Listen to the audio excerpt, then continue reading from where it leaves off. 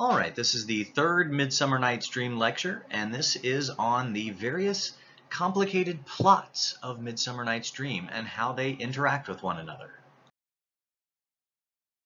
First, let's just think about the title and how that might help us understand the plot.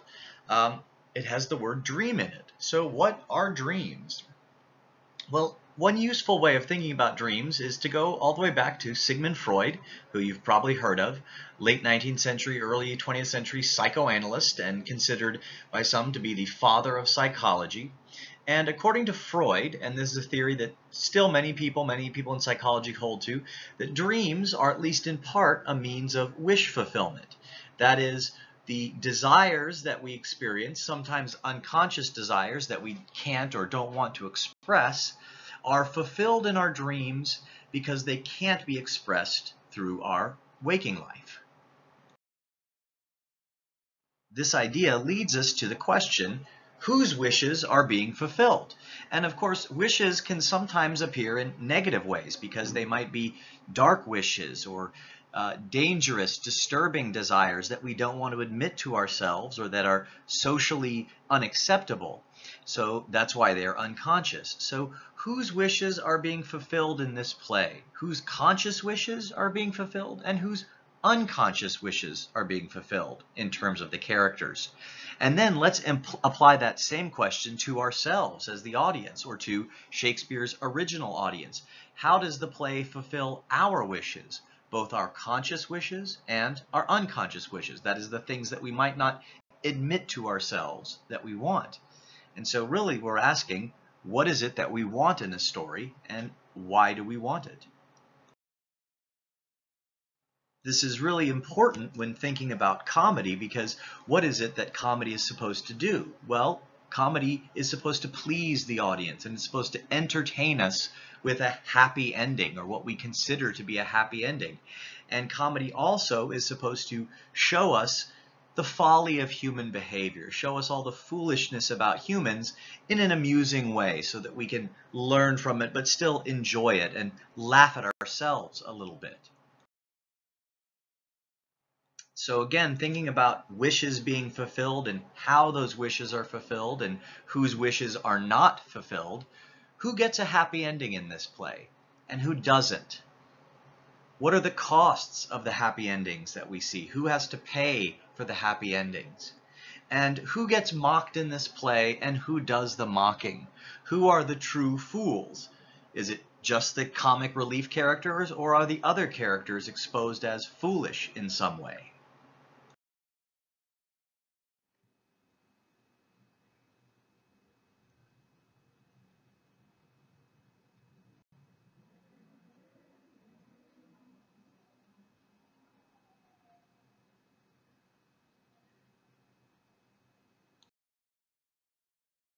Before we look at some of the specifics, let's just review the general model that we looked at in a previous video, that we start this play in Athens, which is a city of order and specifically patriarchal, that is male order, but there's conflict because some people don't want to follow the laws. Then we move into the forest where we experience both nature and the supernatural. And then finally we return back to Athens, back to the city, where the order is restored and that restoration is demonstrated through marriage. And we can parallel this, a parallel way of understanding this general plot trajectory is that we begin with love that's thwarted by the old law. The young love is thwarted by the older people.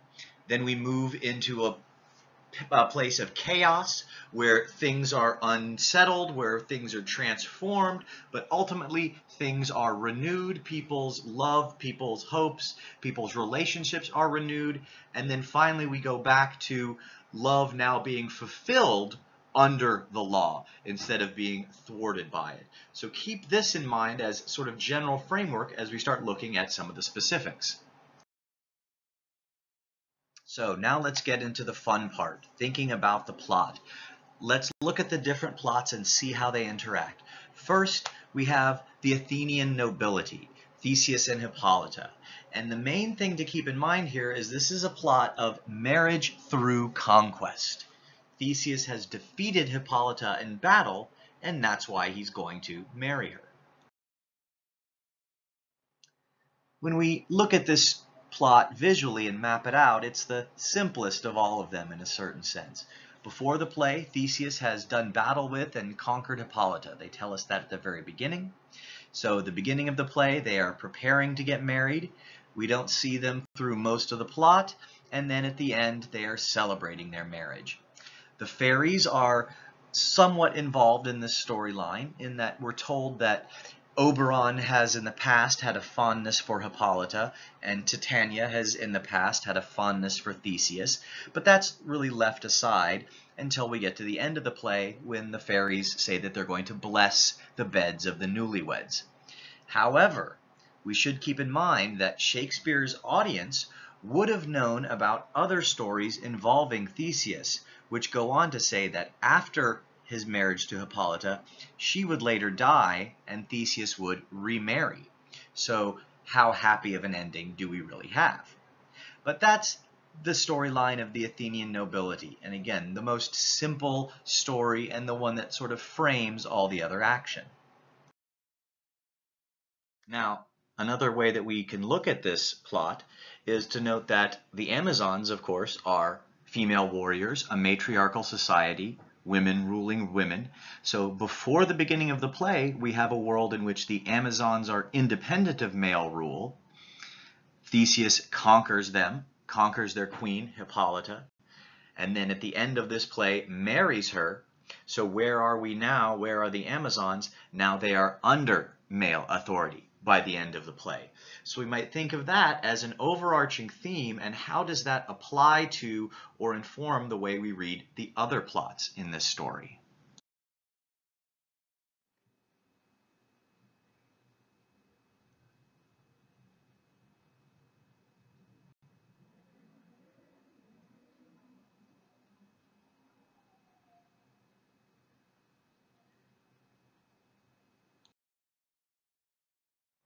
Now we get to the fairies, Oberon and Titania, and they have again a somewhat straightforward storyline, comparatively speaking.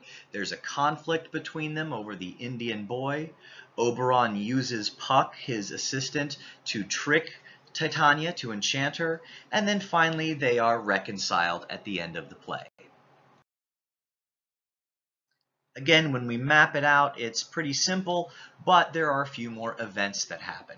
Before the play, we know that Titania's follower has given birth to this boy and died, and we know that Oberon wants the child. So that sets us up for their conflict. At the beginning of the play, Oberon and Titania are fighting.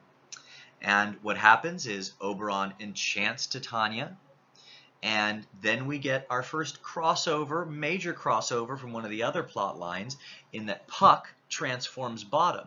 He does so not because Oberon tells him to, he just does so of his own accord, but it figures into Oberon's plan anyway, as Titania falls in love with Bottom, and we're told that because of this, she gives up the child to Oberon in what I'm calling an unseen, because it's a scene that's described, but we never actually see it.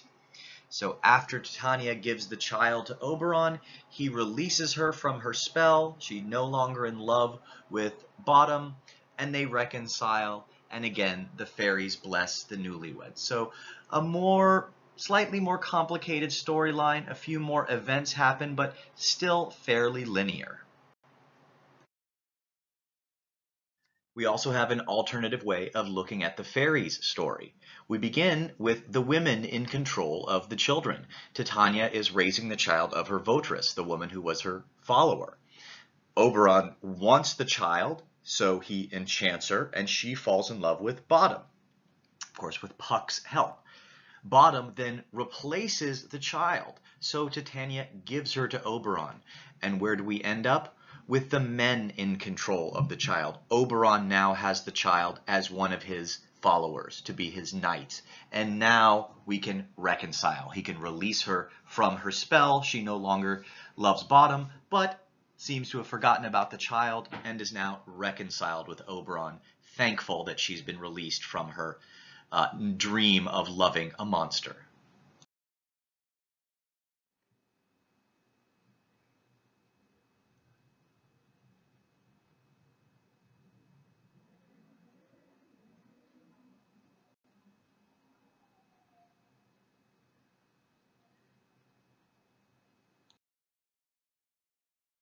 And now we get into the fun stuff, the young lovers and their very complex storyline. And this is not just a love triangle, but a love quadrangle, and it's one that transforms multiple times in the play. And again, the basic theme here that Shakespeare's audience would have understood, it's a very traditional storyline. We've got young love that's in conflict with paternal desires. So we're going to need a number of slides to go through this one. At the start of the play, we have this basic setup. Hermia and Lysander are in love with each other. But Hermia's father, Aegeus, prefers Demetrius to Lysander. He wants her to marry Demetrius. So we've got Demetrius who says he's in love with Hermia. But then there's our fourth character, Helena, who is in love with Demetrius and who we find out Demetrius used to love. He used to have a thing for Helena, but now he's abandoned her for Hermia. So we have this complex setup of interrelationships and conflicts from the very beginning.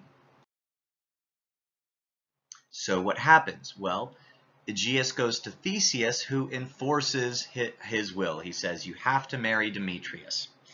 So what happens? Hermia and Lysander, they flee to the forest. They say, we're getting out of here so we can be in love and get married. We're leaving Athens. Let's go to the forest and escape.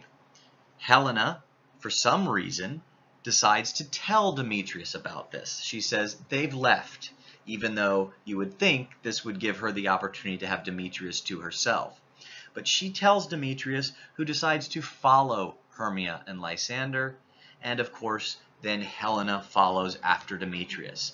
So we have them all fleeing into the woods in pursuit of their various loves. And in the forest is where things start to get crazy.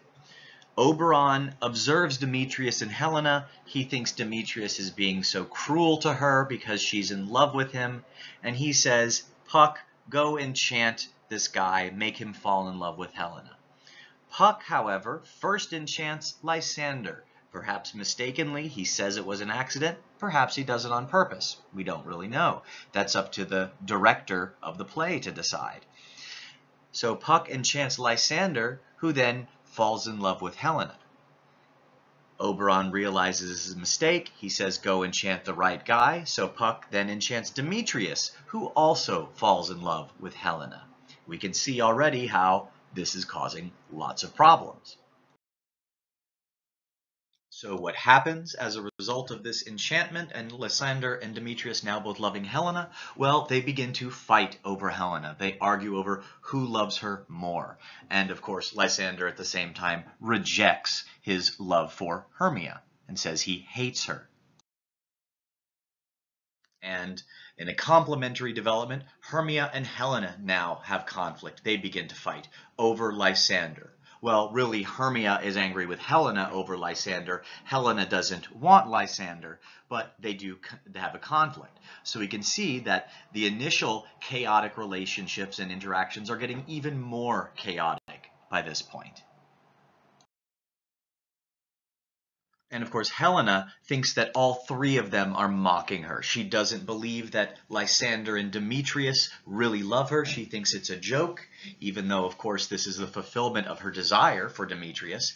And she thinks that Hermia is one of their confederacy, that she is joined with the two men in mocking her, and she is rather upset by this.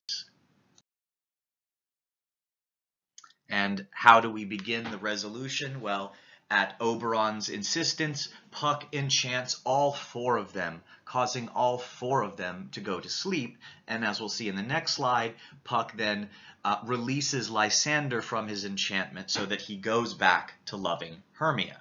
So Puck once again steps in with his magic, the magic that caused the problem in the first place, to now resolve the problem. Again, Oberon has ordered Puck to fix the thing, so after he enchants them all to fall asleep, he then releases Lysander, and this begins the return to Athens. Theseus finds the four lovers.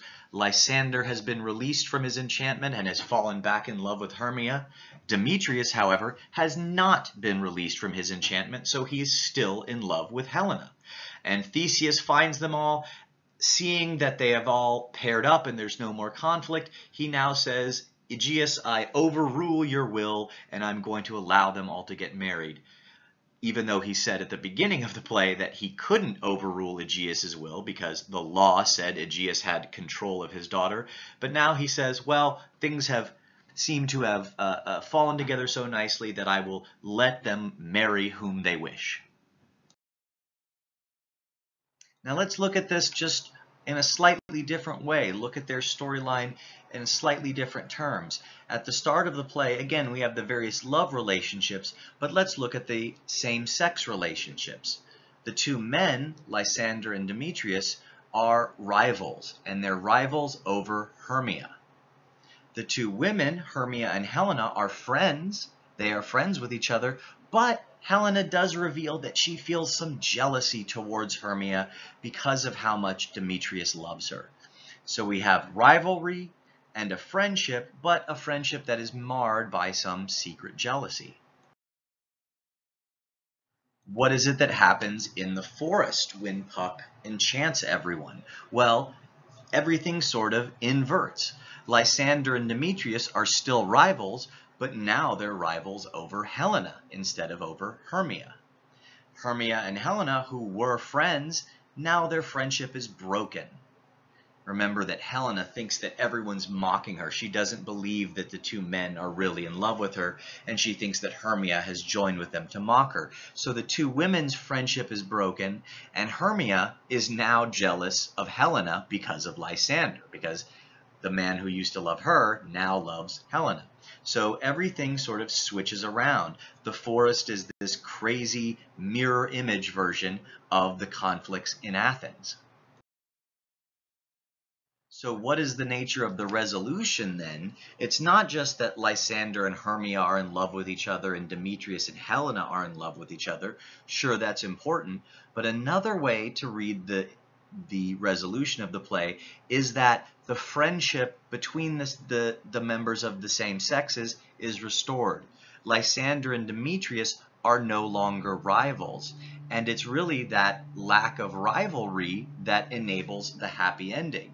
And Hermia and Helena are no longer rivals. Their friendship is restored, although we might argue that that's less important than the two men's friendship being restored, given that this is a patriarchal culture in which this is all taking place. So the point here that I'm making is that we can see this plot as doing multiple things. There's, of course, the confusion of love and the switching of love objects, the men loving first Hermia, then Helena, but we can also see it as a plot in which the rivalry between the men needs to be diffused so that they each have their own woman rather than wanting the same woman.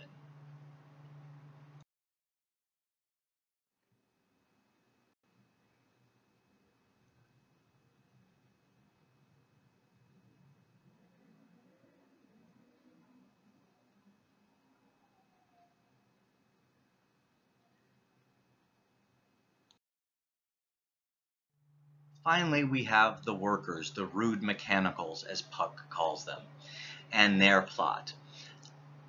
We know from the beginning they're planning to perform. They're going to do a play for the royal wedding because they want to get some financial reward. They think this will get them money, even though they are, as we see, terrible actors. Bottom is transformed, and he has his relationship with Titania that we've already talked about. He's transformed back, and then they finally perform their play before all the newlyweds, the tragedy of Pyramus and Thisbe, which is a tragedy of young love gone wrong. So let's look at their plot and how it maps out. Well, we start with the workers planning a play for the royal wedding, and they decide to go and rehearse in the forest. because they don't want people to see what they're going to do. They don't want people to know their play and what they've got planned beforehand. So they go to the forest to rehearse. Puck happens upon them and transforms Bottom, turns him into an ass, gives him an ass's head, that is a donkey's head. And this, of course, then leads to Titania falling in love with him because she's been enchanted by Oberon. Oberon then releases Titania after she gives up the child. She falls out of love with Bottom. Puck releases Bottom from his spell, and they go back to the city and they perform for the newlyweds. So interestingly enough, their story, although the most silly in some sense, also, at least Bottom's story, intersects with all of the other plots. Without Bottom, Titania and Oberon wouldn't have their plot released, and there wouldn't be the celebratory performance for the newlyweds to all bond over and laugh. So in an interesting way, Bottom is the glue that holds the whole play together. And of course, we can plot out this story another way, particularly if we focus on Bottom. We begin with them, again, they desire royal reward. They want to be made men, as they say. So that's why they want to perform in front of Theseus's wedding. Puck transforms Bottom, which is a lowering of his status because he's transformed into a monster. He's given an ass's head, a donkey's head. But at the same time as Bottom is transformed into something more animalistic and less human, he's also raised high into society because now he becomes the lover of the Queen of the Fairies, this supernatural monarch. So Bottom's status is lowered and then raised at the same time. Of course, after everything goes on with Titania and Oberon, Bottom is rejected, and it's a precipitous fall. He's rejected and thrust back into the real world, released from his enchantment, and he becomes Bottom the Weaver again. And finally, what happens? They are rewarded by Theseus. They perform and they're rewarded, but they're still workers. They're still who they are, despite their reward.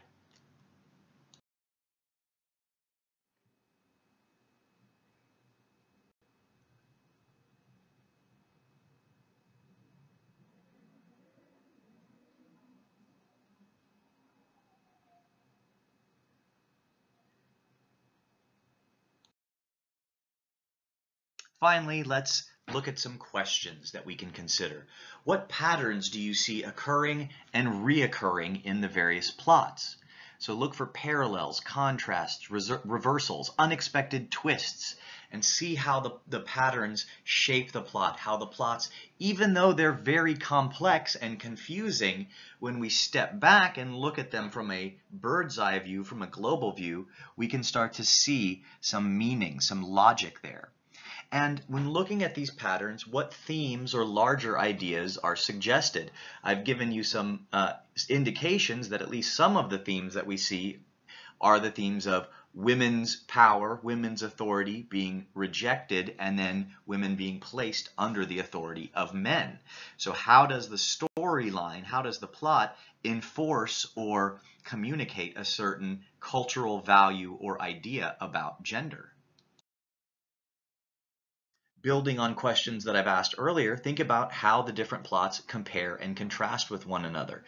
How does one story comment on or reflect another? We might consider, for example, the storyline of Titania and Oberon and compare that with the storyline of Theseus and Hippolyta. What are the similarities? What are the similar types of events that occur?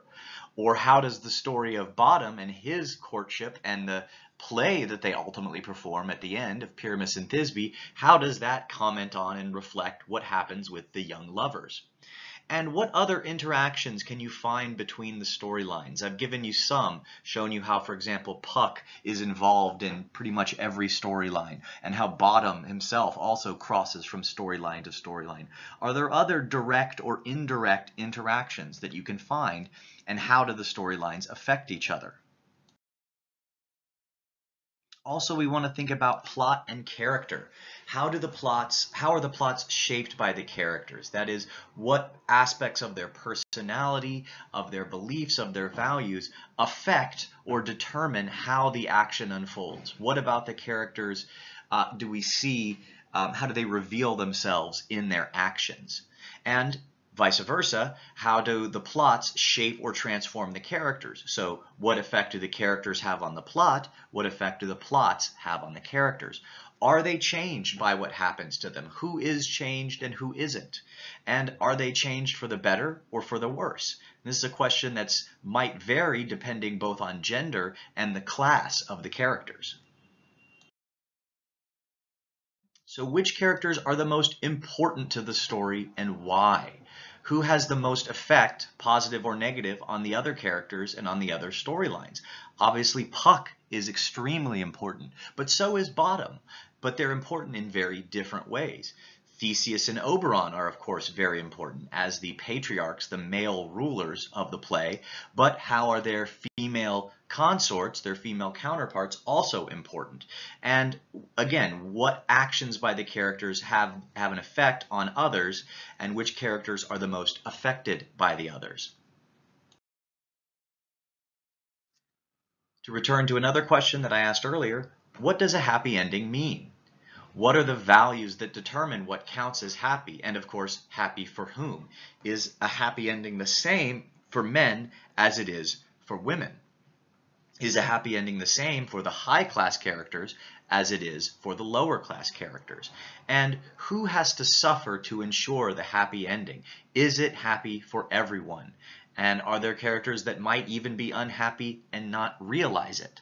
So what are the costs of the happy ending? Is it just everything's perfect, everything's rosy, or are there lingering problems, lingering doubts, lingering challenges? And to build on that question and to really bring it to its most important point, why is marriage the defining characteristic of a happy ending? In Shakespeare's time, a comedy meant an ending with a marriage.